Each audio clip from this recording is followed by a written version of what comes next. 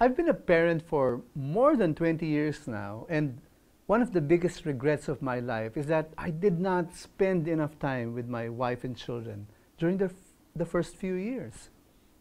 I had a very good excuse, actually. I was the sole breadwinner, and I had to work very hard to provide for my family. Add to that the fact that while we built our home in the province, my job was in the city, which required significant amounts of commuting time. At its worst, I would leave the house, tulog pa ang mga anak ko. And then, makakauwi ako, tulog na ang mga anak ko. It was that bad. I was just fortunate that I was given the opportunity to make up for lost time before it was too late. Some families, however, are not that fortunate. The lack of family time has resulted in many broken families. We have to ask ourselves, and we need to answer honestly, how much time do you spend with your family? Do you think you're spending enough time with them?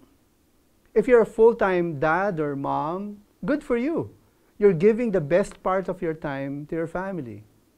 If you have a family business and your work is very close to your home, oh, you have the best of both worlds. You can spend your time with your family even while working. Now, of course, it can get ugly when the usual work pressures get mixed up with relationship complications. But, well, at least you have enough time to kiss and make up, right?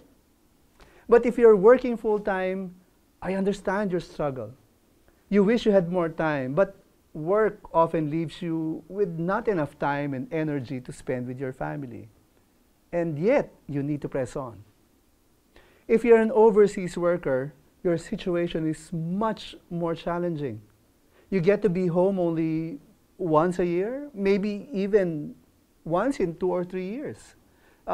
You make do with online video calls as often as you can. And you know it's not quite nearly enough. Some people say love is spelled T-I-M-E. And of course, a very good way to express love for the people we love is to spend time with them. If you've lost so much time, don't lose hope. But you need to focus on how you can recover lost time. You have to figure out how you can redeem the time you have available and rechannel them to spend with family.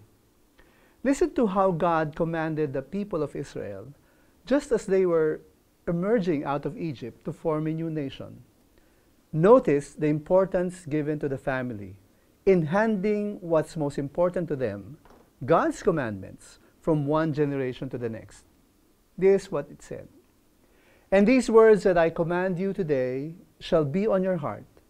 You shall teach them diligently to your children, and shall talk of them when you sit in your house, and when you walk by the way, and when you lie down, and when you rise.